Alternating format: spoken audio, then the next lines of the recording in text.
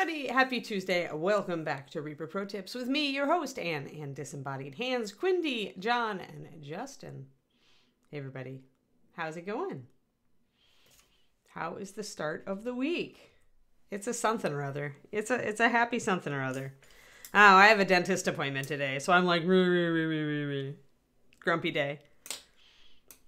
Not that I fear them anymore, but I just like, it's a disruption, and it's like time I have to spend like sitting in an office and a chair while they look at my mouth and tisk at me. I used to fear the dentist. Then I had like 6 surgeries and I no longer fear the dentist. It's all relative.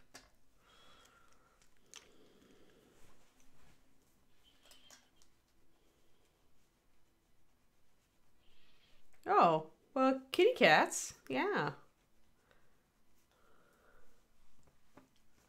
This makes perfect sense. Only cats could have kept you from the stream. Only wild cats could have dragged you from the stream, Kerniko.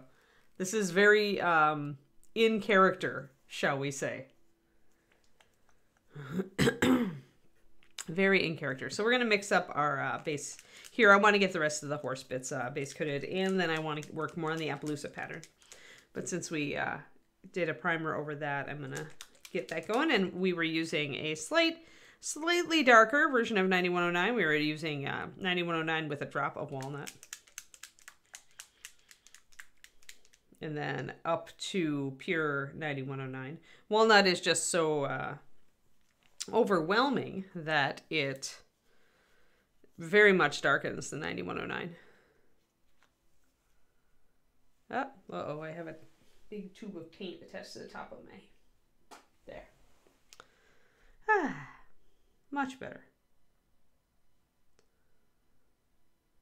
There we are, and then I've got a highlight. And we used Griffin Golden Brown for our highlights on this because I wanted to try it out. It made a very realistic horse highlight. Griffin Golden Brown being part of the Adventure Colors Fast palette there for you. I'm going to get this in focus a little closer to us all. There we go.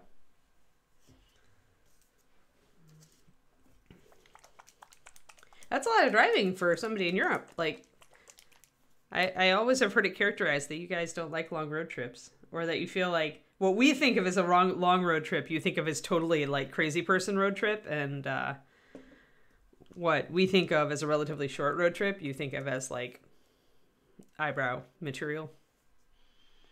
At least that's what my parents experienced in Europe. Hey, lady. 6 hours is pretty substantial.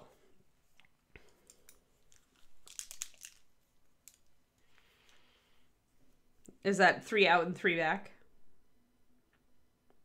Just thinning down my bases here. Since these are very high coverage colors, I can go pretty much a 2-to-1 or a 5-to-2.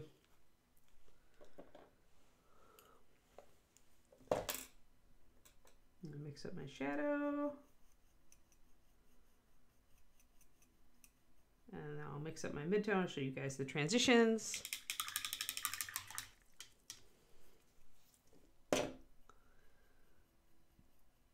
Yesterday was a very quiet day. Everybody must have been working. So I don't have a lot of profound transitions here with these colors since we're going very naturalistic on the horse. I'm going with a much more, like you can see the transitions and you could tell this is actually more like a standard MSP triad. It's not quite as different as I'm inclined to go on my own. Fun. Yeah, 3 each way isn't bad. I used to do that to do puppy evaluations in Oklahoma when I lived in Texas. I'd drive the 3 hours up to Oklahoma City, I'd do the puppy evaluation, and then drive back. So we had breeders in Oklahoma City area. All right, so now we're set. This is the series of colors, and what we have here, and you can see how much it changed it, but we have a 4-to-1 9109 ruddy leather plus walnut brown. You can see how the walnut has really taken that dark. It's because there's so much of a high load of black in the walnut Then this is just pure ruddy leather, and then this is a 50-50 mix of Griffin Golden Brown and ruddy leather.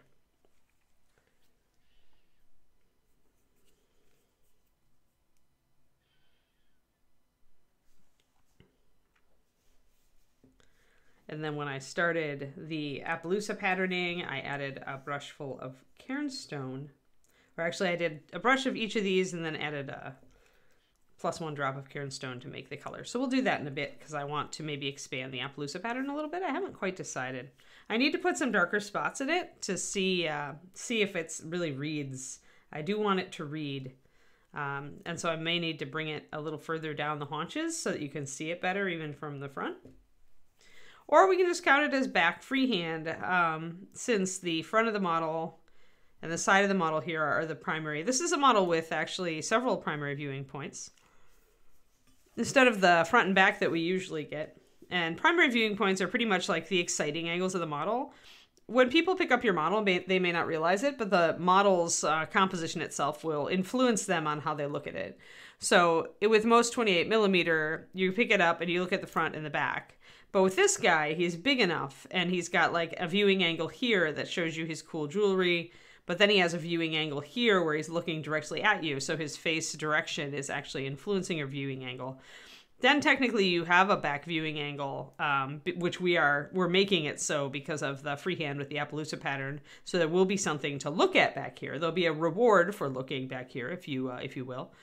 And then technically this is the most boring side here because you can't see his face. This is technically the back side, even though you might think this is the back side. This is even more of a back side because there's nothing exciting going on here.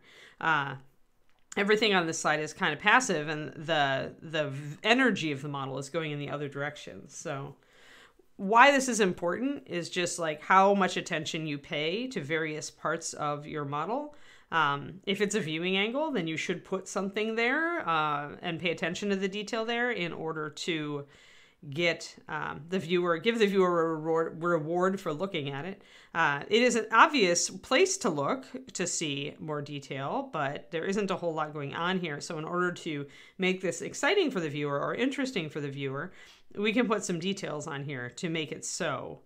We can pay attention definitely to the things that are already here, like the armor and the weapon, but this is also a great place if we're going to do a tattoo. We could do it here on this shoulder. So I think I do need to do some green stuff up here. This arm is really, really kind of not in. As you can see, there's a huge gap.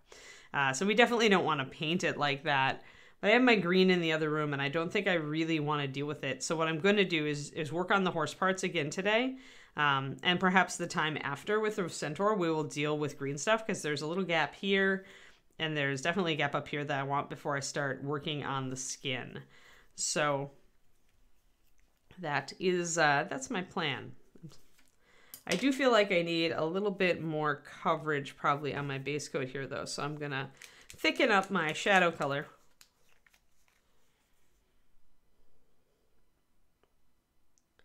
As I went a little bit too thin with it. 2:1 is too thin for a base coat. It takes too long. So I'm just going to double it and go to 4:1. There.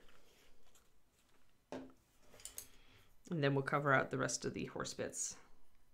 And start working up everything and work more on the Appaloosa pattern. Also put some white socks on him, I think, this time.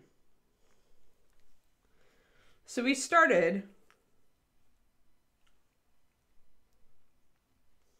Yeah, I mean, it's a smart thing. I think any smart sculptor would do that, Jormundir. These days, sculptors are savvy enough to understand that if they put some sort of bracelet or thing to cover what would otherwise be a rough transition, it not only gives something extra and fun to paint, but it aids in making that transition sell. This horse leg also is glued in, but it's got a much better joint, and I feel pretty good about it, so I'm not gonna deal with that too much. I think I'm gonna skip to a different brush though. I want something a little bigger. I'm gonna use my fat short brush, which is my my weird Escoda, which is like miniature series, so it's a wedge. It can carry a little bit more paint. I don't like to use it with really thin paint, so it's pretty good for this. I did just notice a mold line I missed on the inside of this leg, so I'm going to grab it quick, though. But yeah, I have found that whereas in like the days when I was first starting to get better at mini painting, you would still find awkward joins like that where the artist had not put a detail to cover the awkward join. Nowadays, sculptors and mold makers have gotten very sophisticated about both. If the sculptor doesn't plan it that way, the mold maker will cut the model specifically with that in mind, so they can minimize mold lines and also like just make it a much better joint in general when it's put together. Just gonna use my knife and scrape this sucker. I believe this is Bones Black material. The color and the feel of it seems to be so. There we go, that's better. Hello, Razor. Cool. If you're new, welcome to the hobby. It's an awesome hobby. If you have any new questions, new person questions, feel free to ask them. We get a lot of new people on the stream here. And if you're thinking it, chances are somebody else is thinking it too. So never feel bad about asking like what you might think is a noob question, because somebody else will always benefit as well as you. And I teach beginners a lot, so pick one and fire away. We'll talk about it. I like having questions to answer especially while I'm base coating here. You know, it's boring stuff, the base coating. It's the most boring stage. So while I am tackling getting my horse brown, I will be happy to answer any questions you have.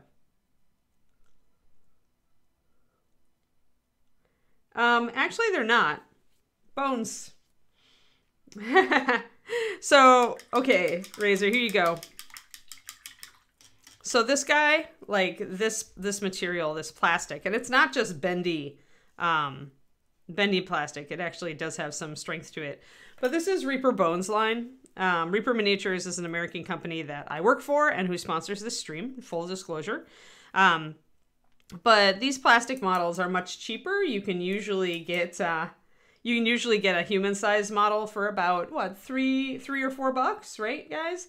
And if you catch Reaper's Kickstarters, you can get really good deals because they launch a lot of models in the core set, and it's like $100 or $120. But you get like at least 40 models, and it usually goes up to about 80 models at the end of the Kickstarter. So it's a really good buy. You can get models in that case for under $2 a piece, including some larger ones. But the Bones material lets us, because we kickstarted at Reaper, it lets us offer them for a lower price. So, and the technology is getting better and better. So as we've been working with the material, we've managed to make it keep detail better, make it easier to clean the mold lines off and stuff like that. So yeah, Reaper's Bones line. And there are several Bones type of like lines. There's the core Bones line, which is probably the softest. And then there's Bones Black, which is like this guy. It's the gray. And it's a much harder, like I can't really, you can see I can bend this a little bit by putting pressure on it, but not very much. It's actually, it keeps its shape and it keeps good detail.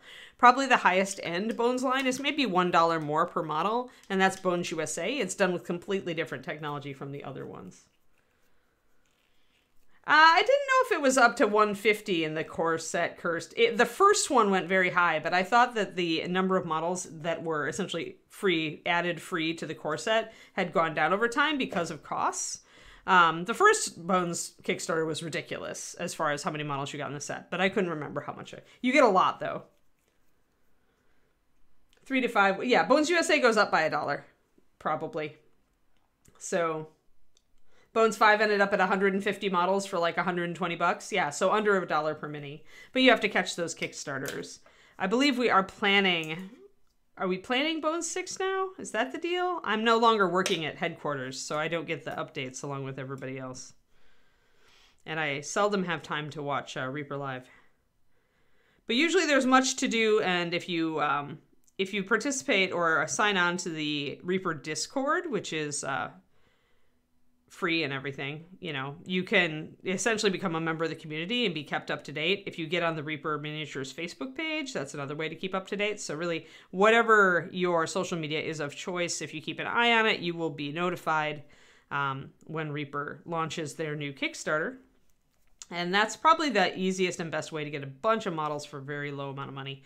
Everything on there kind of counts as a pre-order, so you get them for less than retail.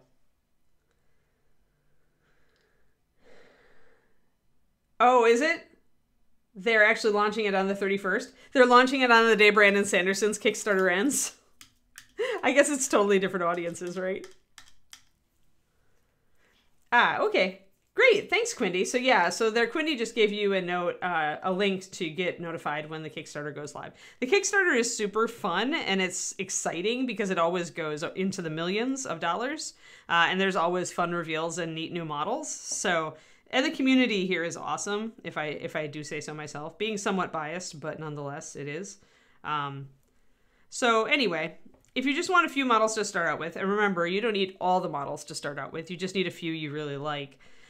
Then Reaper's Bones, I would say go Bones Black or Bones USA for the finer detail. It's also a little bit easier to clean mold lines.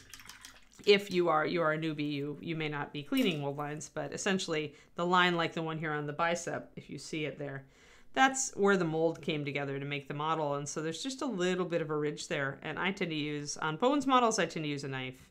Some of them are resilient enough to be okay with files, but I just scrape with the edge of a knife really gently to take those mold lines off. So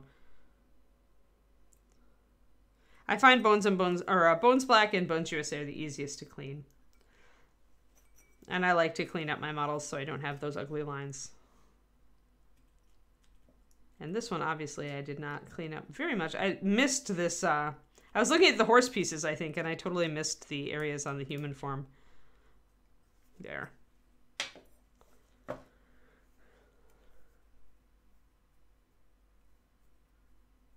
Oh, did Margaret 24 sub? Oh, hold on. I missed it. It's because I was busy cleaning mold lines and answering questions. Hold on, Margaret. Wait, I must scroll up. There it is. Wow, I really missed that one. So, Margaret, happy 24 months. Double sub-anniversary, happy double sub-anniversary. There you are. And 30 for Motor City Ray. Wow, I haven't seen you in a while, Ray. Nice to see you. That's okay. Yeah, you were too busy spamming commands. So Quindy and I are both liable for that one, for missing that double sub-anniversary. Alrighty, so we've got some horse bits. Did I miss any horse bits? I think I'm pretty good. I do need to grab walnut and add the shadows. Remember, the bay horse pattern that we are using has a black mane and tail and black legs. The black legs can also be interrupted via white socks and markings. I love painting horses, and I haven't painted one in so long, so I may be having a little bit too much fun with this.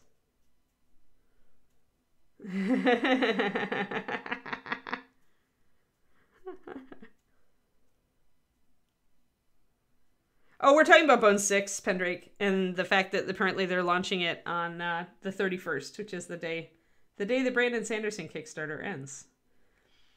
That's actually not a bad choice, even if they didn't plan it that way, because apparently Kickstarter is getting a lot of attention right now because of the Sanderson Kickstarter. And other Kickstarters that are running at the same time as it are benefiting because people are logging into Kickstarter and looking at what's hot. So that's actually, I think, a very great start date.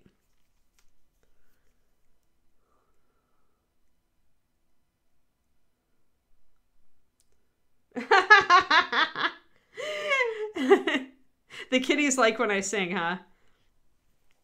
That's funny.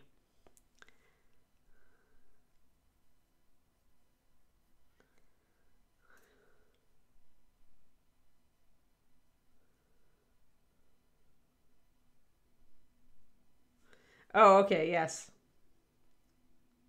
Yeah, business. Business numbers. Is it working? Silly business. So I'm just using walnut for my black. Because very few animals in nature are like truly, truly black. So you can use an off black like walnut, which is a very, you can see it there. It's a very, very, very, very, very, very, very, very, very, very, very, very dark brown. We'll put the black base in so you guys can see with a little bit more. I've got a lot of white palette here, so it's having a hard time overwhelming the white palette, but it is really brown, I swear. It's not black, it just kind of looks it. So I'm using that for my black on the legs. They love a singing Anne. It's because I get all high energy. Someone begged to put it off a week. Yeah, I know, I think that's smart. Like I said, it's like you start up on the tail of another big Kickstarter, and then maybe you get some extra attention because people are still, you know, paying attention to the Kickstarter. They're going to be looking at the top ratings, and that's good. That's faster than I thought. I'll have to, I always sub to them. Even though I'm a Reaper employee, I always throw some money at them because I like to see them do well. So I'll have to see what I really like in this one.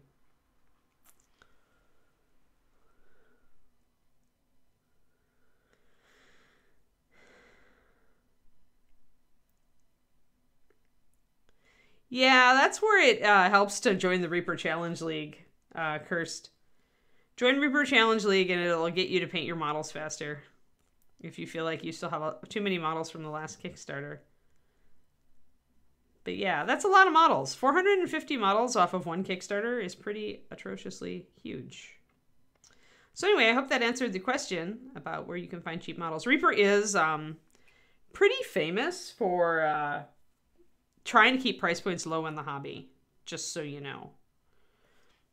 Like, ever since the beginning, Ed has tried to really hit a lower price point and make Reaper's stuff accessible.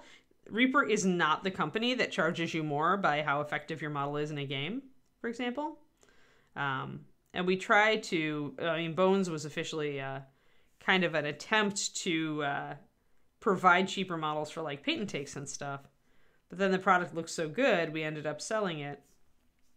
There we go. So we've got some nice, you see how nice that, I really love like the fade from the reddish brown part of the horse into the dark socks. I think it's really fancy.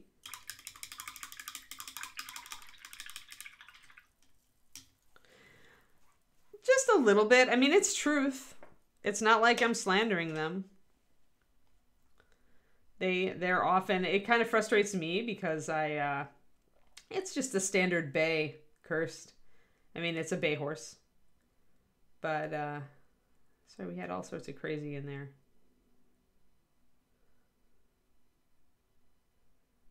Going back to, yeah, Razor. So I hope that answered your question, Razor. I don't know of any other companies that are specifically inexpensive. I kind of don't think there are any.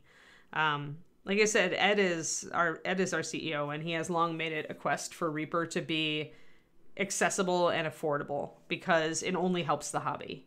But I feel like many other companies are either boutique companies where they're very small, and so they really they can't afford to price their stuff quite that affordably and still make a profit.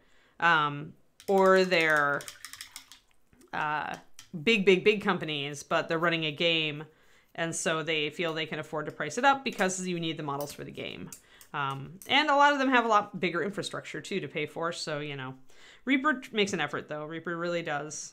There's a reason I started working for this company. I worked for a different miniature company in the past before Reaper, and there was pretty much a night and day difference. Alrighty, let's see here. So that's pretty good. I think I want to bring a little shadow into behind this this haunch. Oh dear. Only if you had a shorter tail, Valandar. Only if you had a shorter tail. All right, so I'm going to grab maybe some of my dark and then a little bit more walnut. I'm going to thin those down. I'm going to just paint in some shadow areas where you can see that they're kind of darker, recessed. Like this area behind the front shoulder up against the girth here. Not going to get much highlight there. especially because he's turning and this area is being scrunched. So where I just painted is definitely more of a shadow area. I also like to kind of define around the shadows and muscle groups here, where you can see that the muscles are bunching up. I need to move this out of the way so you guys can see a little better.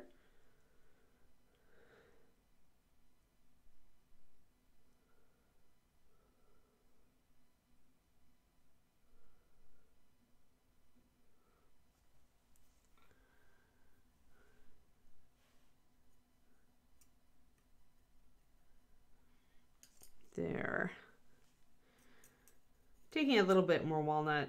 It's still kind of a mix of walnut and our shadow. I don't want it to go as dark as the legs, though. I just want a bit. Yeah, I'm with you, Quinty. Facepalm.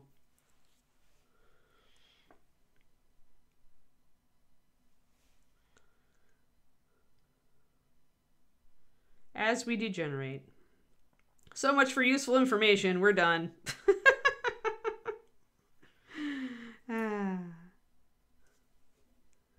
What? You came here for useful information? No, you shall have Centaur puns.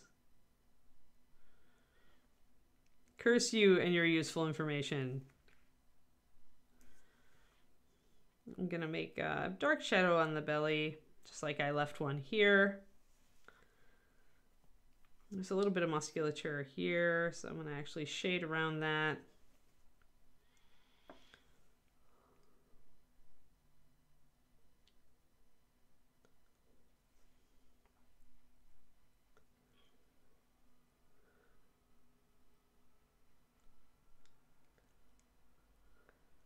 Yeah, full dad mode, I agree. Yeah. All right, so, and I do want to get some shadows over here as well, so that we can get the rest of this looking, kind of, all of the horse bits looking like horse bits.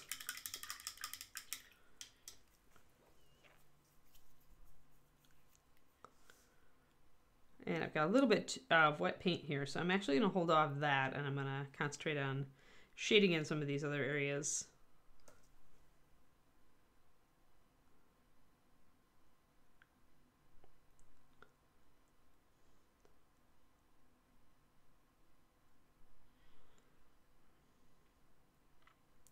We can also use our walnut as a liner to line around the girth and the back piece here.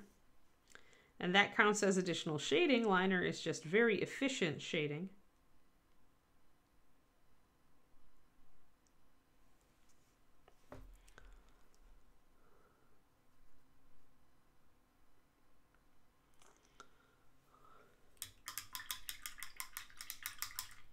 Nope. The dog that could be the mom of my puppy won't go into heat until April, probably. So there will be no pupper news until April, and that's assuming that she does go into heat then. And then there will be no puppery news until 5 weeks after that, which will be the ultrasound, roughly. To see if there is puppers.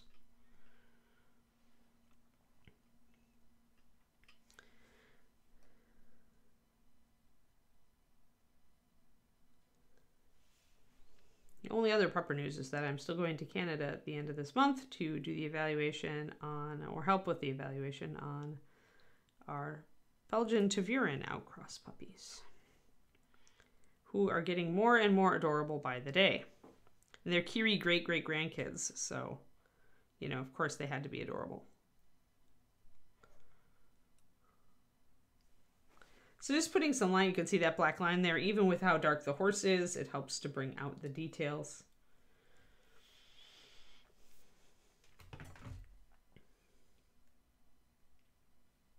One second. Boom. Boom. Maybe I can find pictures.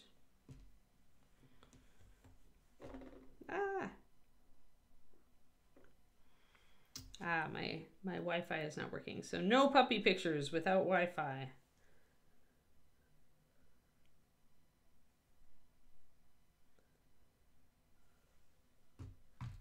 Otherwise, I would seek to find cute puppy pictures here.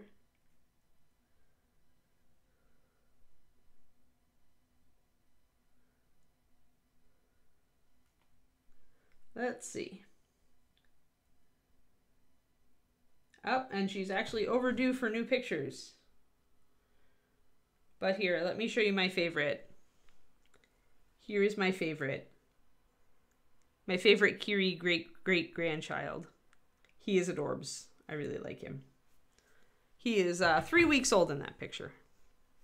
But there should be 4 weeks pictures up. There, are you all happy now you had cute puppy picture? Yeah, Malinois have to be the best trained boys. Because they're so high drive and so high energy. They are not your average family's dog. They need a job. Yep.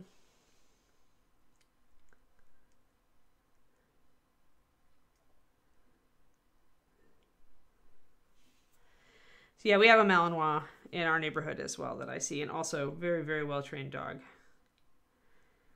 If you're going to own that sort of breed, and the Malinois is a bit higher, a bit more hardcore than the Tervuren. There are some Tervurens that are, because it used to be one breed, is the Belgian Sheepdog or Belgian Shepherd. But the coat types were separated out into separate breeds, and now you get a different level. But the Malinois is used in military work and police work, and so it has been bred to keep that high drive and high energy and super focus. It's definitely a working dog. If you want a couch potato dog, do not even look at the Belgian breeds. We actually looked at Tervurens back in the beginning, my ex and I, and decided no, just based on that. Because at the time we were both couch potatoes, and I weren't looking for a dog that was a job, pretty much. There, so you can see the dark line and how that helps bring out everything and separate the saddle from the horse parts. Lining is a way to signal your brain that you've moved to a different surface. So that's what makes the horse parts will make them continue to look very realistic, is getting that separation line in there and doing using very different techniques and tighter techniques on all of this armor.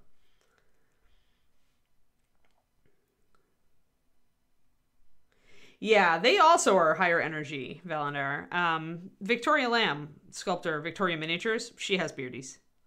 They are great dogs, but they take, do be aware they need exercise.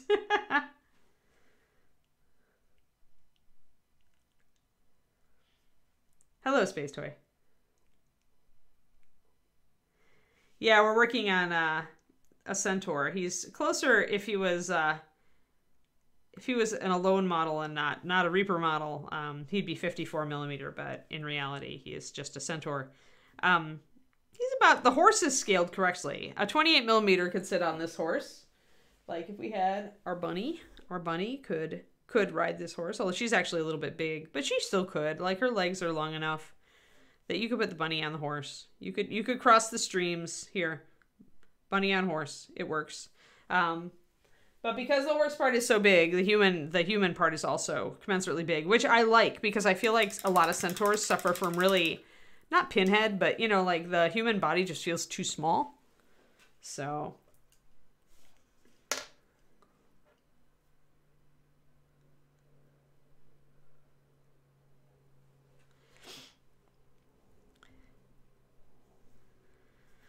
Yeah, they have to be well-trained dogs because they have, by their nature, they have a lot of energy and a lot of drive, and you have to do something with that. If you don't do something with it, you get a destructive dog or a really, just really frustrated dog that misbehaves.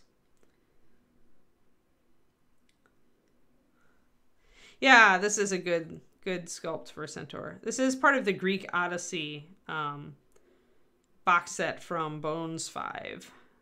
I really liked the Greek models, so we already painted one of them where he's close to done. I don't know if he'll get done, but the bronze golem is another one from that set that we painted on the stream. And the Centaur is the one we replaced him with.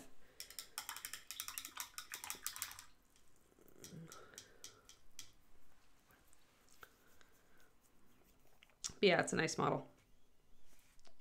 I don't know what's released from Bones 5 and what's not at this point, so I can't tell you. I don't know if this guy's for sale, Quindy, is he?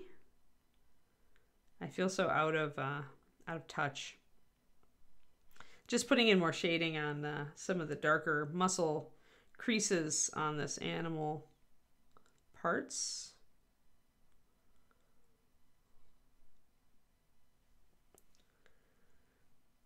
There. He's not. Yeah.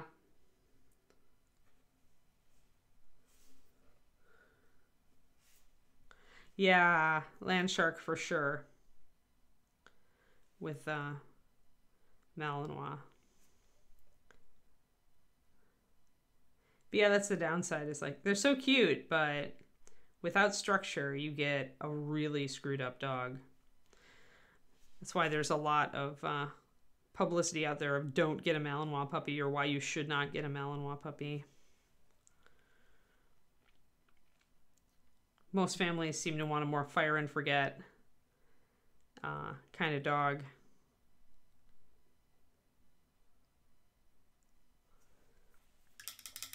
All right, so we've got some of that musculature laid in.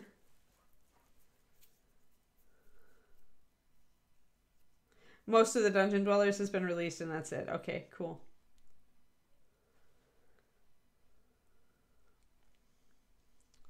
Yeah, well, with supply and all that, I can see why it's taking a while with some of these guys to get restocked or stocked or released.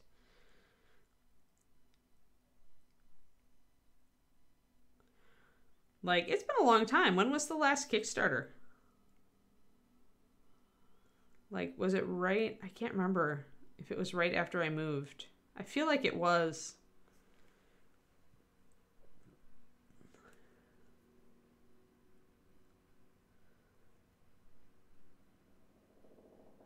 Karanico. Well, nobody ever said that humans were really, you know, tuned into what's best for themselves. Nobody ever said that. You think you want one until your dog is a psycho and you don't know how to fix it. All right, so now let's bring up these highlights a bit because you can see that I've got a lot lighter color here than I do here. So I am going to strengthen up my ruddy leather a little bit. And the reason that I am going to strengthen it a little bit more and not just use it 4-to-1, or I think I was actually a 2-to-1, is that it's so close to the shadow color. So I want just a little bit more strength in it. I'm going to drop a water into it. It was a 2-to-1. Now it'll be more like a 5-to-2.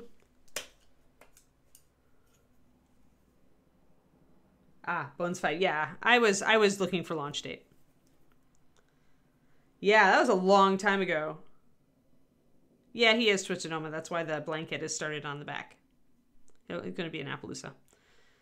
He'll have white socks too. I just haven't gotten around to blocking those in. And I may extend the blanket a little bit. I haven't painted a horse for forever, and it'll probably be forever again until I get to paint another one on this stream. So since it doesn't often, you know, we don't have a lot of mounted models, and I tend not to paint monsters, animal monsters very much, just because they tend to be like one set of techniques. But this guy's got all sorts of stuff we can do on him, plus he has horse bits. So yeah, I decided I had to do something like really cool. So we're going to get that bright red color. This is what the ruddy leather is really, really good for, is that bay horse red-brown, really rich coloration. And even though I'm not going to be showing my brush strokes, I'm still moving my brush in a way that it's in the direction that hair would grow. It's just a good habit to get into when painting animals, because that way if you do ever leave brush strokes, it looks intentional. It doesn't fight with anything. Gonna leave that shadow right behind the shoulder there though, because that probably would be in shadow.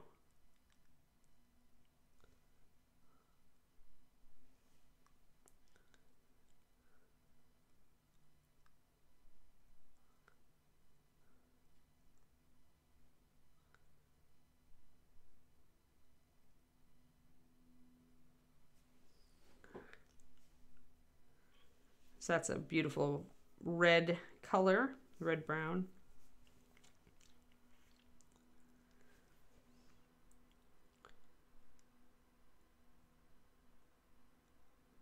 want to get a little bit on the interior of the leg there. I know what I should be doing. I should be putting my base behind the model so that you guys can see it a little bit. That'll lighten him up a little bit and let you see the details a bit more. But you can see that beautiful red-brown rich coloration. It's just, this is a very good color if you're starting out, if you're trying to do a dark chestnut colored horse, or if you're trying to do this red-brown bay color. It's just, it really is the color for this. Yeah, but we don't paint them on here.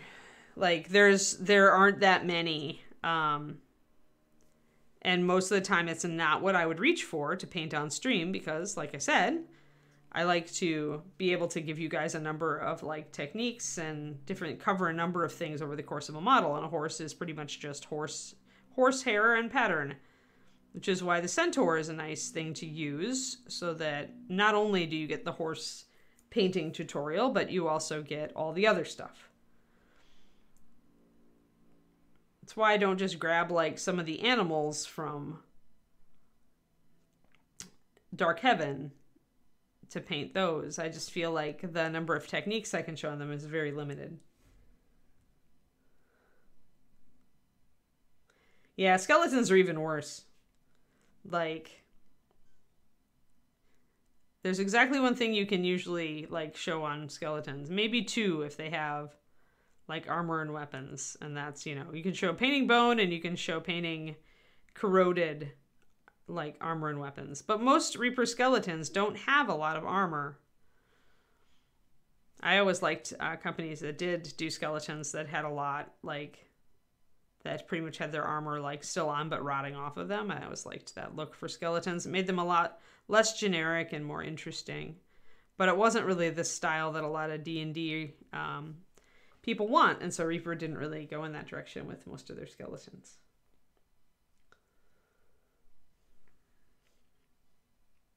The reason we don't do more horsey type stuff, Kerniko, is that it doesn't sell. Reaper has experimented with it numerous times in the past, and for every person who says, oh, but I want, you know, a mounted version of my character, and the problem there is we've got, you know, 1,000 models out, and we can't put out 1,000 versions of mounted versions of those models.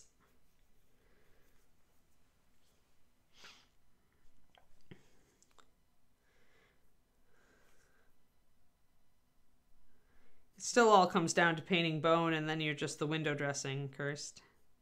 We have the different bone triads to help you paint something that's more fresh, like yellow bone versus rotting bone, which is kind of the original bone triad. I did it that way on purpose because I found that most bone triads were too yellow or too bright for me. I wanted something that felt more like gray rotting bone. So that's why that first triad is that color. And then we went more traditional with the ivory triad, which stained ivory is now canceled, but gnawed bone from the fast palette is a good replacement. In fact, it's probably a little better replacement. Like, I feel like I like gnawed bone a little bit better. It's a little more versatile overall. Now bringing my highlights in just on these red parts.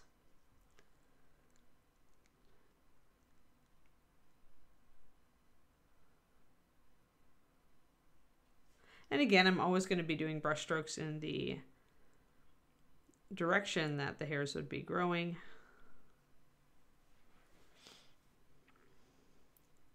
But that picks up that horse color all through. It is such a pretty, pretty horse color.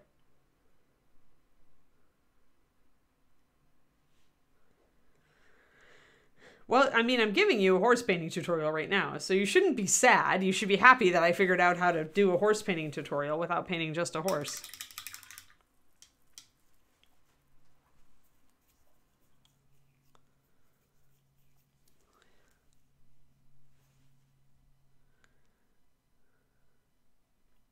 I am destroying this Da Vinci. I'm just noticing that it is definitely degenerating quickly.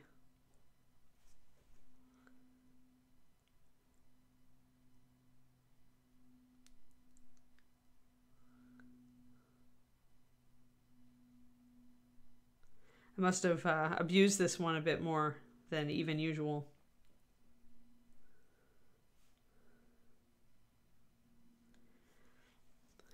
Yep, although this is, of course, being a bay horse, depending on what color your character's horse is.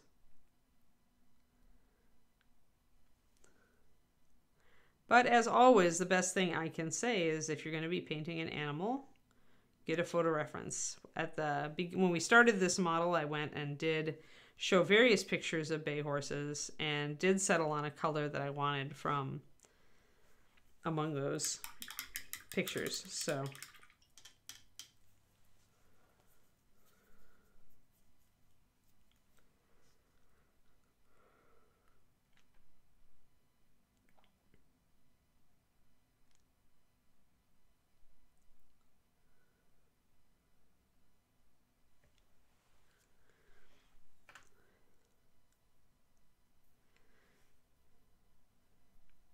I cannot believe that it is quite that bad, Cornico.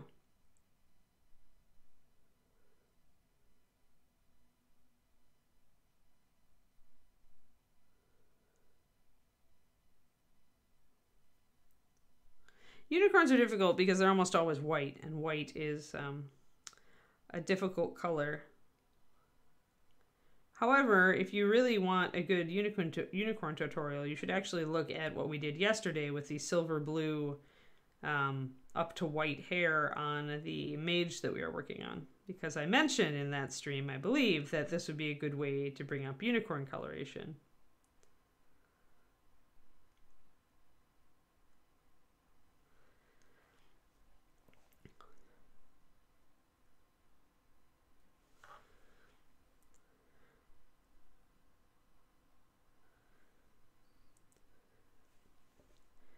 But yeah, where a lot of people, I think, where they fail on horses is they don't pay attention to the hair direction. They don't use a finer brush stroke or a finer brush. They just kind of block things in and expect them to work. But that's not really how things work.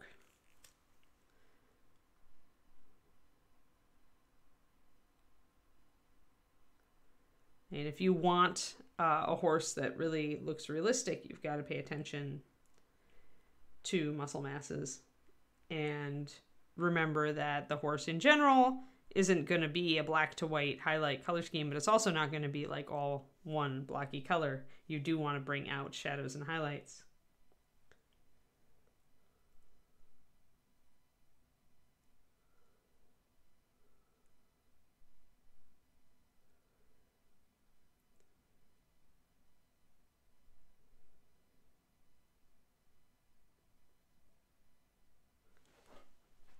Alrighty, let's see here. Yeah, that's pretty much got my highlights down, looking pretty okay. I won't bring the highlights up farther on the horse here until I've got a lot more painted in, but I do want to work on the Appaloosa pattern, and I also want to get some stockings started on this horse. Cool as it is to like leave the legs black. Actually, it is pretty cool. So I could hold off figuring out if I want to add stockings. I'm pretty sure I do on at least one hoof. But I probably should hold off on that because adding a white sock is going to be kind of distracting. It's going to draw the eye visually. So if I wait until I've blocked in some of the rest of this, then I can pick the place where a white accent would be good. I'm kind of thinking that this hoof is probably the one I want it on because it's the hoof that's like kicking and striking, but it may not work out that way. So I'm going to call that I need a little bit more information.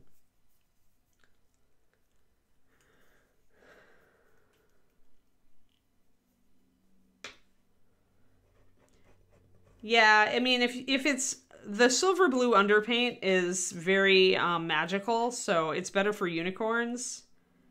But essentially you want to just start out with a color around that kind of shade range. Like, so I think I made that mixing a gray with a blue, and the gray was fairly dark. But you want to start pretty dark. So like if you're doing a kind of a creamy white horse, I would start probably mixing Nodbone and Creamy Ivory, like get something that's kind of darker than you think, because you need the contrast. You want to start usually in the shadow and bring it out. In my experience, never start white. Like, start with a white primer, but then paint over it with a medium toned paint. You can also use something like, actually a great one would be like Desert Sand to bring that up to white, because it's a bit of a brown underlayer, or that plus gray would be good.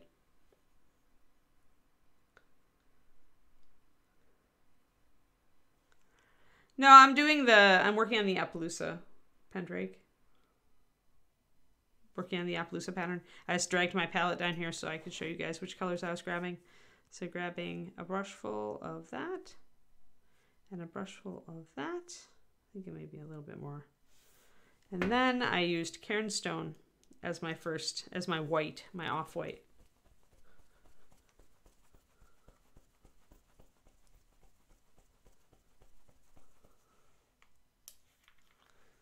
So one drop of this, because I wanted to bring it up kind of a roan color. So that means that's this faded reddish, pinkish gray almost.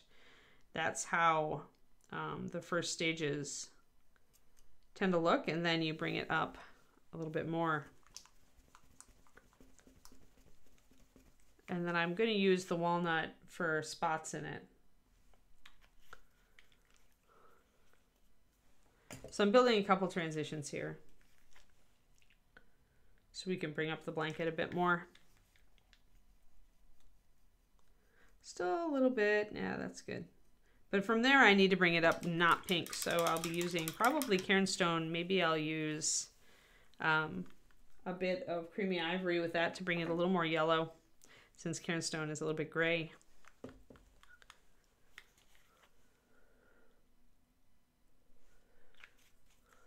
And I'll probably do the spots first, and I'll do that for a very specific reason.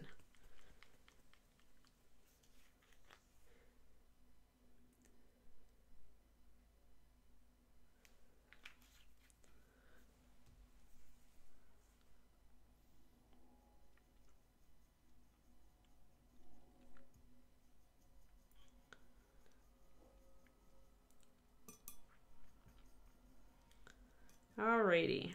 So I've kind of got a line up here with the starting color and then working. I may or may not use this color. We'll find out.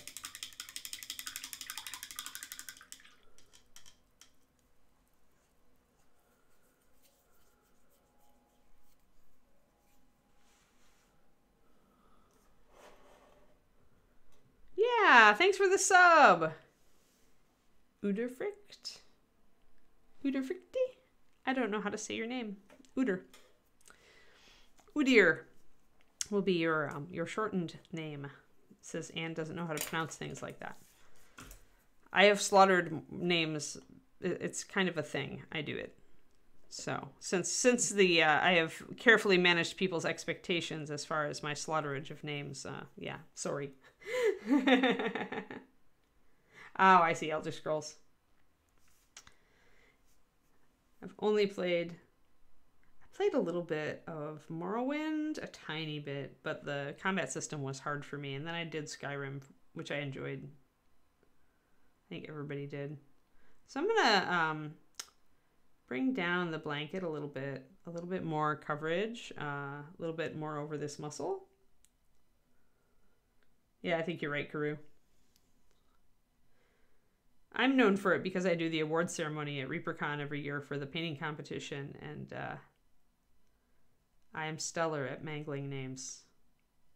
And then, you know, right when I learn people's names, they tend to get married or something or divorced, and then I have to relearn their new name.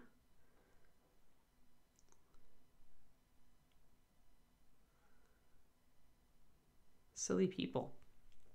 All right, so yes, so I'm expanding my speckles, my blanket here, down a bit.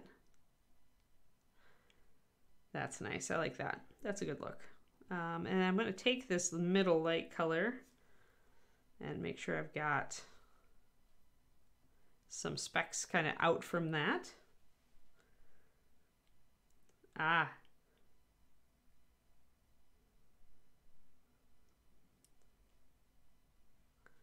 Yeah, and this is only the beginning of the speckling. The speckling will continue because I'm also doing kind of a brush stroke for fur. But the speckling will also continue beyond this because I'm going to introduce some darker spots. So I wanted to bring down a couple of spots coming out from this.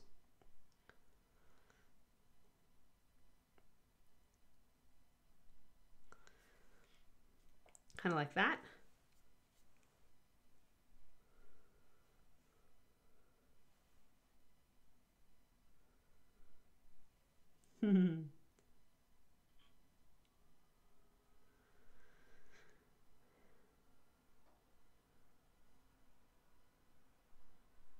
Name manglage is just what it is. All right, so now that I've got kind of the spots and speckles laid out a bit better here, maybe I'll get another one right down here. And when I'm putting these in, notice I'm not just putting a blob in, I'm doing numerous brush strokes, and all of those brush strokes are directionally with the direction of the hair, the way the hair grows.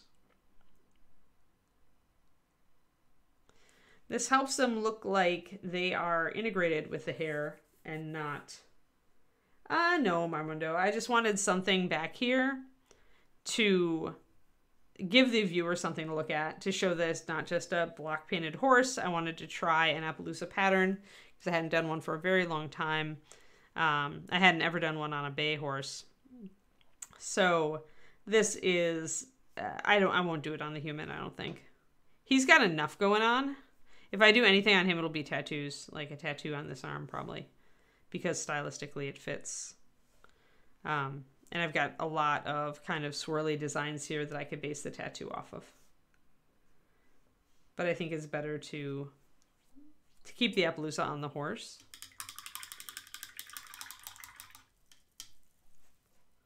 If he was a plainer human part, then maybe.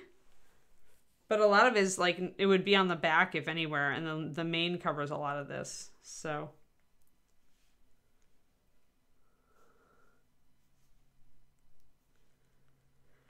Alrighty, I want to block in some dark spots.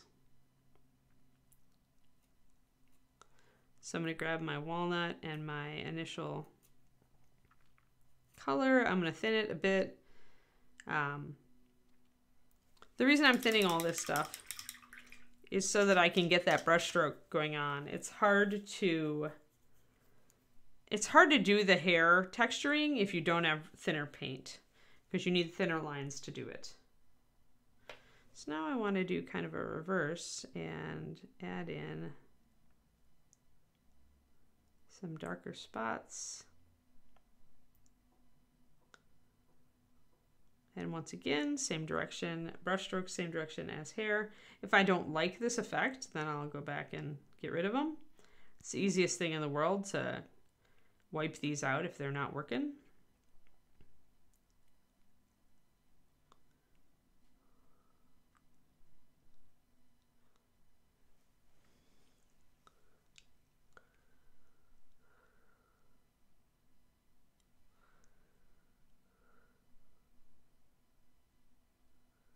This is fun though. And I think I want to get a little bit more, a couple of bigger spots, a couple of little spots. The key with any spot pattern is to make the spots irregular and make sure that you are not making them all the same size, because on an animal they are not uniform.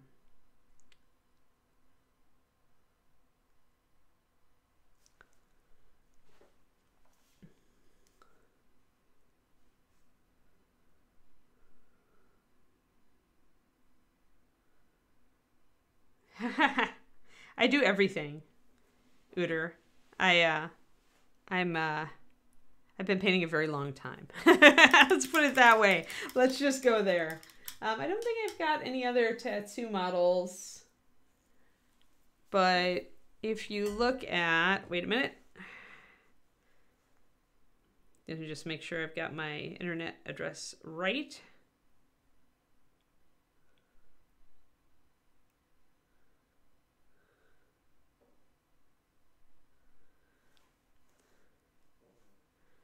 Okay, so my website is paintingbig.net. So just like that, painting big, all one word. And let's see here. We've got our gallery. If we go to menu and we go to gallery, because I just redid my website, then I do have a tattoo model down through here. Let me see. There's a bunch of stuff that I've done. There we go. Dark Elf. Dark Elf had a dragon tattoo. I repeated it on the base and reverse. But I wanted to do, and he had a bit of it extending to his back as well. But yeah, so I've done tattoos before. That's paintingbig.net. I don't have everything up on my gallery yet, but most of the stuff I'm proud of I've gotten up on my gallery. Thank you, Quindy.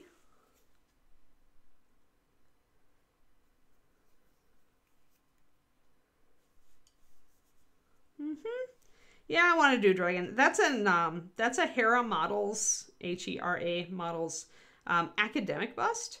Academic busts are a great way to start trying some bigger models, some bigger busts, because they are meant to be very simple. They're created actually for use in classes and such, which is why they're called academic busts. Just starting to bring up some color here. And so because they're so simple, you can do things like tattoos and freehand and all that stuff. It works really well on them because you're not fighting a lot of intrinsic detail on the bust itself. I'm going to switch over to my off-white. I'm going to thin it way down though. This creamy ivory and Karen Stone mix that I have. I probably want it at around 1:1. I want to start bringing it up. I'll leave a little bit of the roan color here and there because it actually does... it stays on bay horses. Let's see if I can find my photo reference to show you.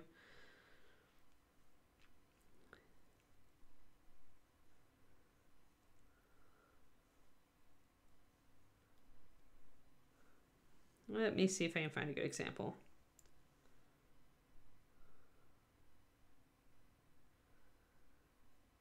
I think that's the one I was looking at. Yeah. So on this bay, Appaloosa, you can see that roan pattern. You can see that pink.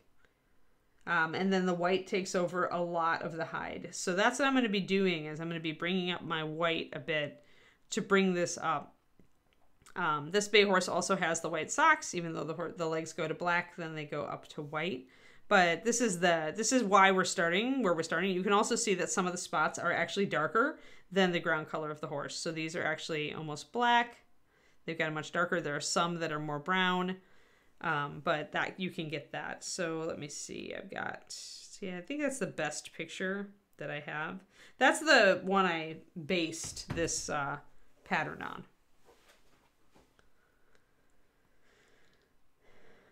Yeah, have a good one, Spaced Away.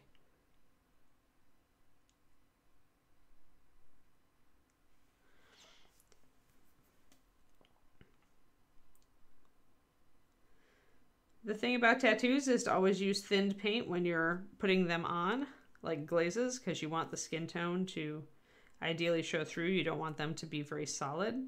And then to glaze over the top of them with the skin tone when you're done. So let's bring up this white, this blanket, and just leave a little bit of roaning here and there. Now this is why all my spots are going in the direction of the hair. It's why I used the same brush stroke for all this. Is now when I bring this white in, I can kind of take the edges of these white brush strokes and drag them over the edge of the spot. And that's going to integrate the spot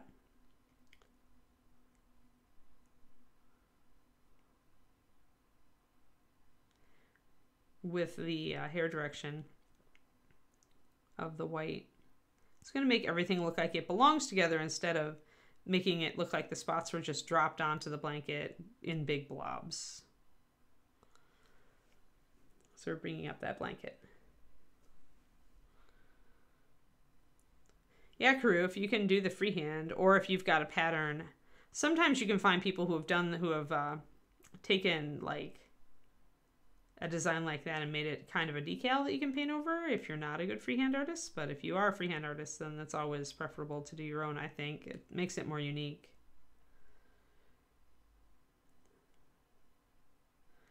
Gosh knows there's enough examples of pin-up nose art out there to draw inspiration from.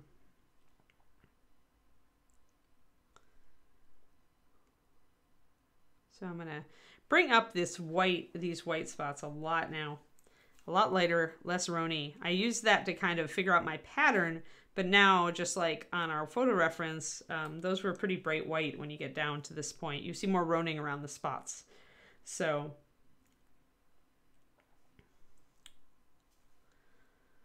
this is where it pays to pay attention to your photo reference so that so that your stuff looks realistic if you want it to. And when you're doing animals and you're trying to make them look real, or at least make the colors look real, or then it pays to pay attention to this sort of thing.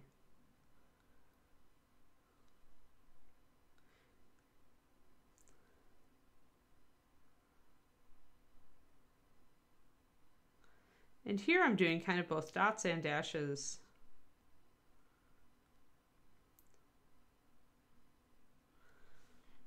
Because I'm liking this little kind of snowflakey detail I'm getting. With freehand, start with basic shapes and then work up from there. Basic shapes and borders with simple shapes in them. Once you get comfortable, realize that all freehand is like just patterns, and you can learn a lot just by looking for kind of the hidden geometric shapes in the shapes that you're looking at. Even the complex shapes can be broken down into simple geometrics.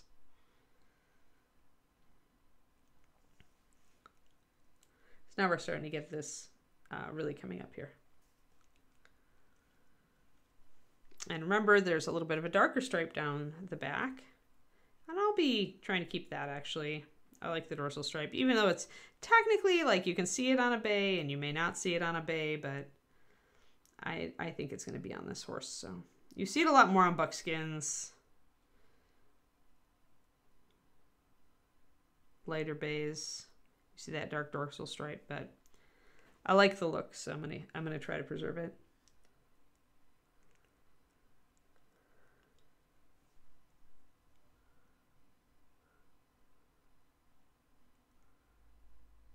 We all look like that in the beginning, Dogfather. Everybody looks like a 2-year-old with a crayon in the beginning. Those of us who are further along, just, we're actually doing that when we were 2-year-olds. And we, kept drawing and developing, because we were interested in it. But it can be taught. Anybody can learn. Simple freehand can be learned by anyone.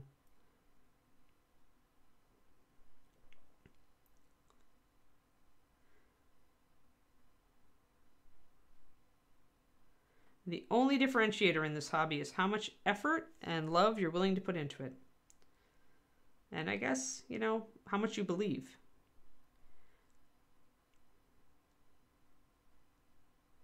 But that's the great thing about Reaper being such an encouraging community, is if you want to believe in yourself, but you have trouble doing it, as so many of us do, there are always people in our community who will believe in you for you.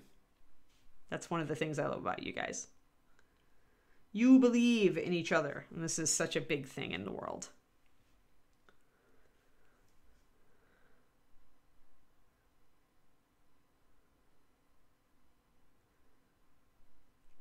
See, I'm getting very fine lines here, which is beautiful. I love that. That's why I love these brushes, the Da Vinci's. Once they're broken in, they give you, let's see if I can get in. Where's my focal length? There it is. They give you some beautiful fine strokes. And I will admit that I am definitely playing and trying to get pretty fine with these markings. It's a big horse, so I have the room to do it.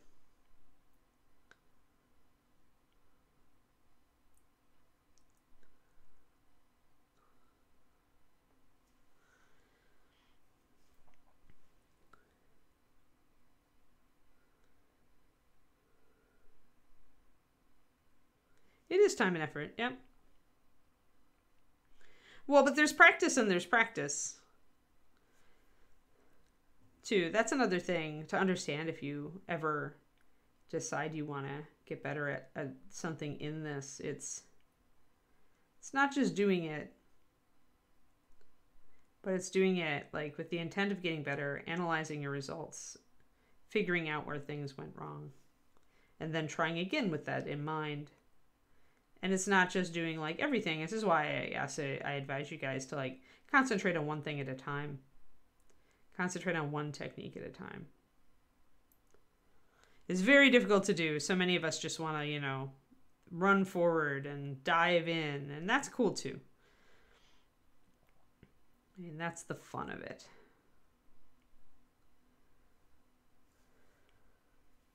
So that's coming up very nicely. I like this a lot. As I get closer to the dorsal stripe, I can go a little darker with my spots.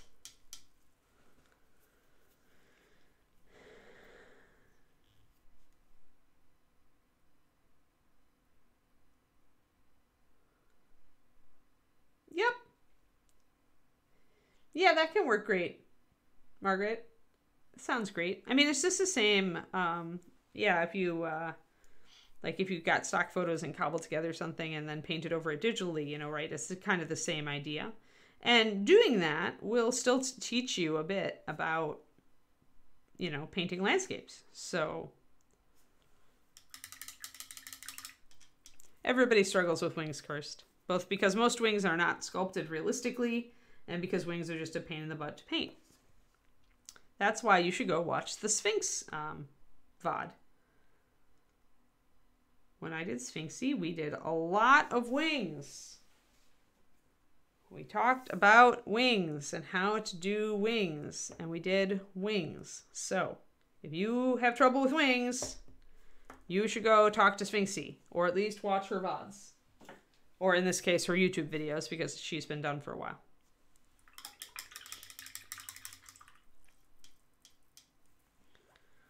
But Sphinx is definitely the video where I did the most in-depth wings.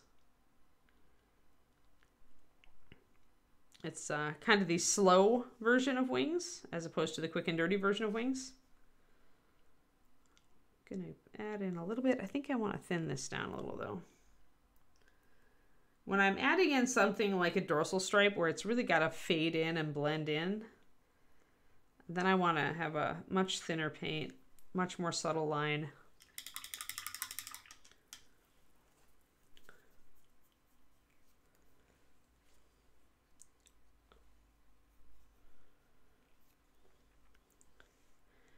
But yeah, definitely go, if you have trouble with wings, go watch the Sphinx stuff. I don't know when I'm going to do wings again, or if I'm going to do wings again, because it is a pain. It's a pain in the butt. Wings are my least favorite thing to paint in all of painterdom.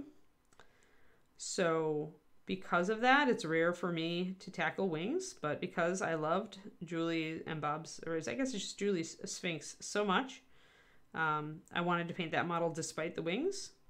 But it means you guys might not get another wing lesson for quite a long time. So darkening down the dorsal stripe there. And by doing that, I get licensed to darken down these spots.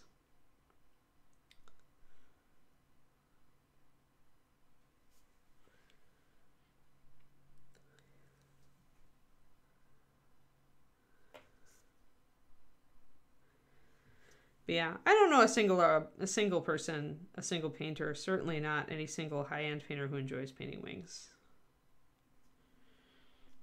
Mostly because when you get to a certain level of painter, you understand what a pain in the butt they are, and they never look as good as you want them to.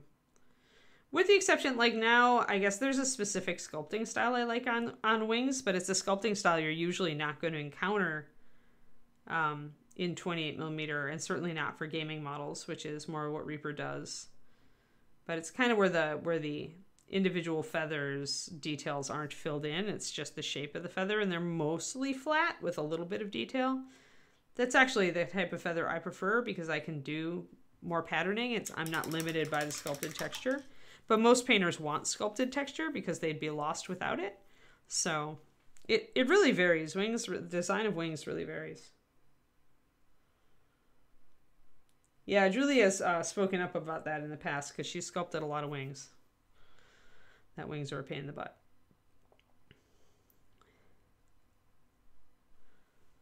All right, so we've got the side of this looking pretty good, guys. Like these spots are maybe a little uniform. So I'm gonna come in and make this one littler, maybe split it in two. Because the more irregular the shapes of the spots are, the more real this looks. You see that? Once I split up and minimized that spot so it wasn't the same size as these two spots, I got definitely a bigger return here. So now it looks like just a little organic grouping of spots. And because I have brush strokes that are going kind of into the spot, like white brush strokes going into the dark spot and vice versa, that makes it look like it's really growing out of the hair. It's organic. It's not just a spot that's painted on as a spot. And that's the most important thing if you learn nothing else about painting natural animal patterns. When you are doing spots and stripes, that is how it should look. You should have that fade from the regular color into the pattern color, even if it's very slight and only in a few places. If you have it at all and you keep your brush strokes in the correct fur direction, it's going to look 50 times more real.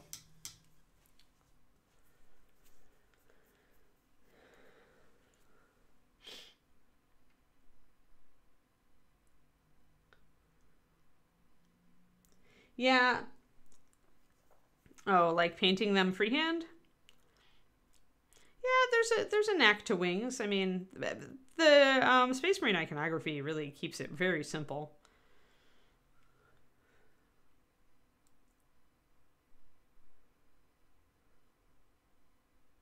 I don't know about that, Gru.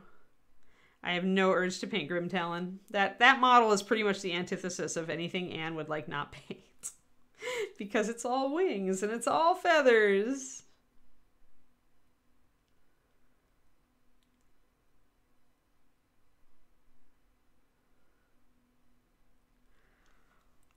But yeah, the key here is really fine brush. Really fine brush. Remember how the hair grows. If you have to look at, if you're not sure what direction the hair is growing on your horse, grab a cat, Kuroniko, and look at your cat. Because the horse and the cat, they're going to the fur is going to grow the same direction. You're going to be able to see that. All right, other side. And I think I want to block in some spots. And I want to have one spot kind of going up over into here. A couple of spots here, actually. Up on top.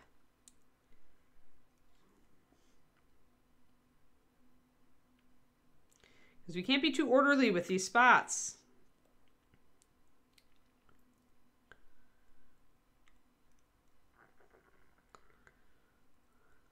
They must be chaotic and irregular.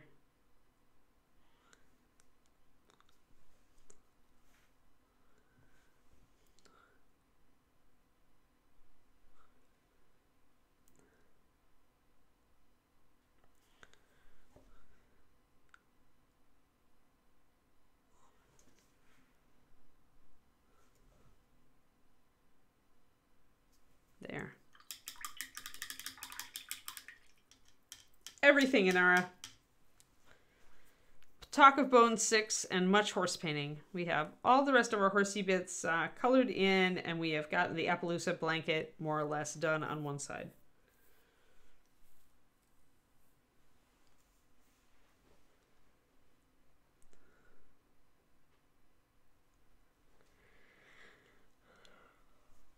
Oh, was it really not much cursed? I don't know, it felt like a bit. Or are you trolling?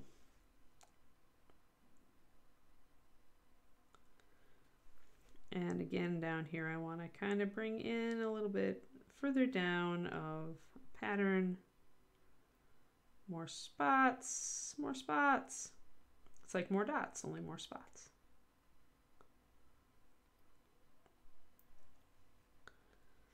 And I'll get a bit more little dots and spots like I have on the other side as well. I think that's about right. It's a little bit more speckly than the other side, but or a little less speckly, but we'll get there.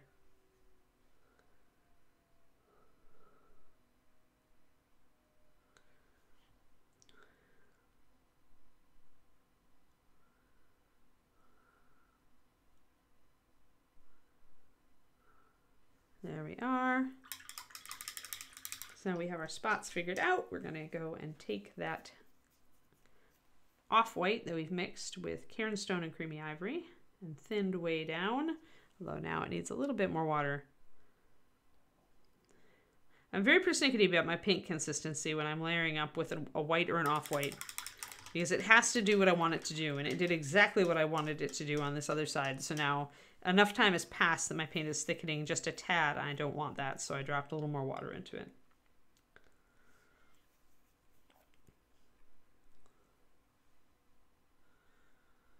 Very little paint on the brush. Unload your brush. Remember that even very thinned white is still pretty strong. And start building it up.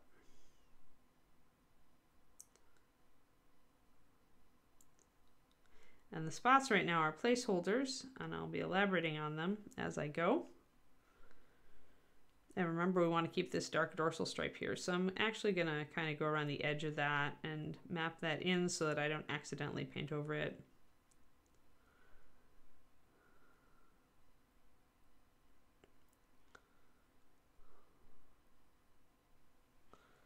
You can still see the spots in it, which is good.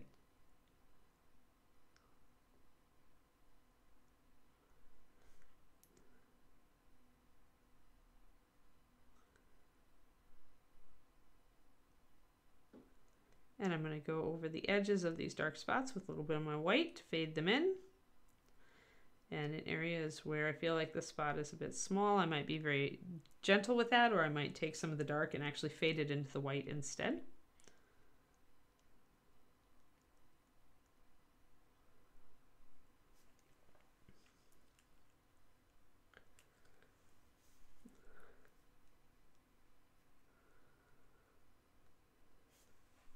Hopefully it gives you better control, Thormel. That's the reason for it.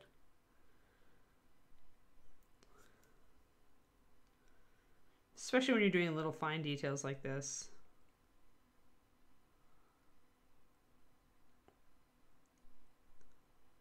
So where the blanket is more solid, I'm doing more longer brush strokes, although not terribly long, because this is very short fur, and that's one thing to remind you guys of when you are painting fur. If the fur is long, use a longer brush stroke. If the fur is short, use shorter dashes. That's going to give you a realistic appearance.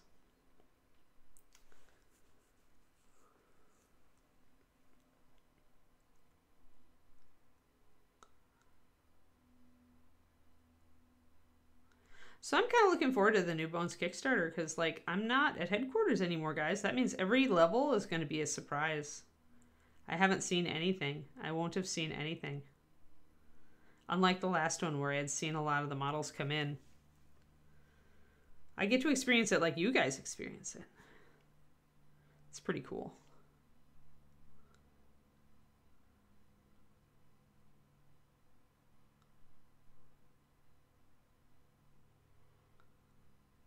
Short little brush strokes, remember. Short hair, short little brush strokes. If you're painting a horse that's in winter coat, or that has a shaggier coat with, and you could do that with this one, because definitely this horse has some feathers going on the legs. Then you can use longer brush strokes, and it'll help you to establish a more shaggy look for the horse. They definitely have longer coats in winter, if they're kept outside at all. Like if they have substantial time outside and are not in a heated environment or a tropical setting.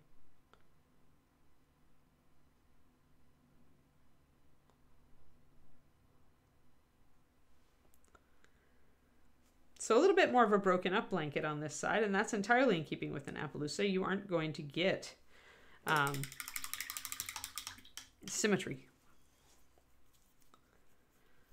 So, and it lets me experiment a little bit more with more of a filled-in blanket over here with just the little speckles, but on this side, more of a broken-up blanket, which I really like this effect. And if I do another Appaloosa, say a larger piece, because I do have some mounted figures, big ones, I would be tempted to do that sort of patterning. I think I like this broken-up blanket pattern quite a bit.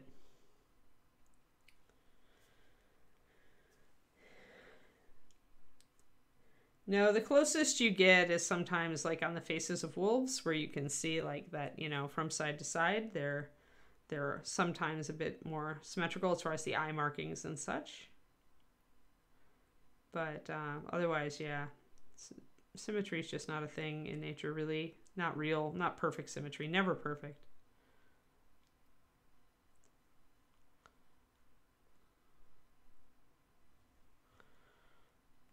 So little differences are nice.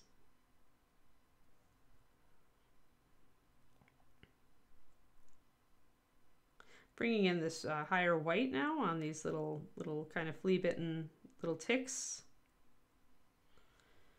Just still bring in that kind of scattered. And look at how using a different size of dot here makes this look more organic and natural.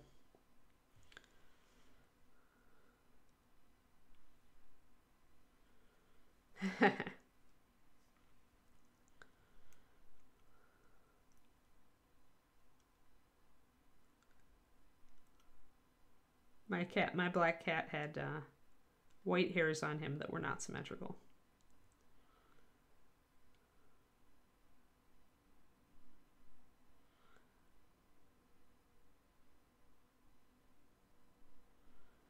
So just a little bit of speckling out here.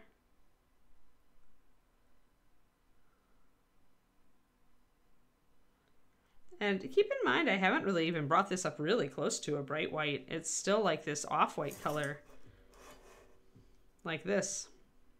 But it looks white, and the reason that it looks white is it is the lightest thing on the model thus far. It's the closest thing to white. I do need to make it more solid and lose a little bit more of the roan. So that's the matter of just slowly working it up. In reality, it wouldn't take too long because the white is high coverage. All it takes is another couple layers. Still being careful though, don't want to wipe out my texture, don't want to wipe out the markings.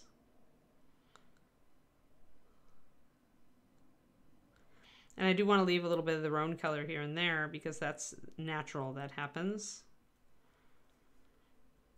But I would probably take this off-white and mix it with a little bit more pure white to bring up the pattern a bit more.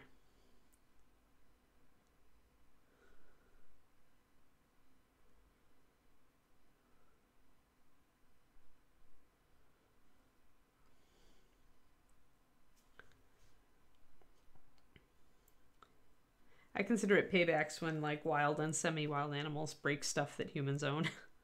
We've broken a lot of the stuff they own. Poor wild animals.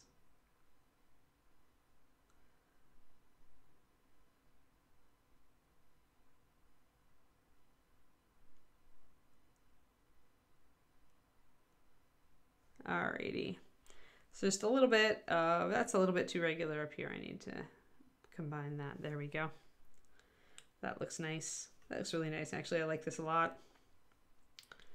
So yeah, I could just continue to layer up this color just a little bit until I felt like I had a really nice solid blanket, or I could leave it more of the roan pattern. You can see that it is pretty equal on both sides. It's just different pattern. This is, I think, a fairly realistic Appaloosa pattern. So, and we've done our, and that's a perfect place to end the stream, actually.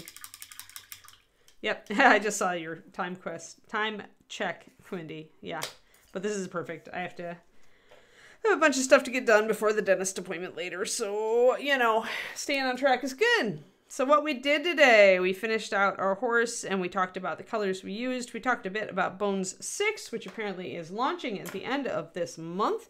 Put it on your calendar. Be excited. New minis. Yay.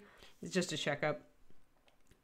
I used to fear the dentist, and then I had a lot of surgeries, HM Road Dog, and I no longer fear the dentist.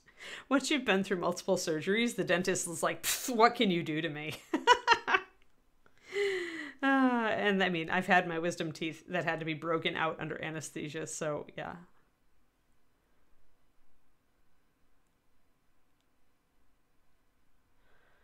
Yeah, so the dentist has no fears. It's just annoying because it disrupts my day.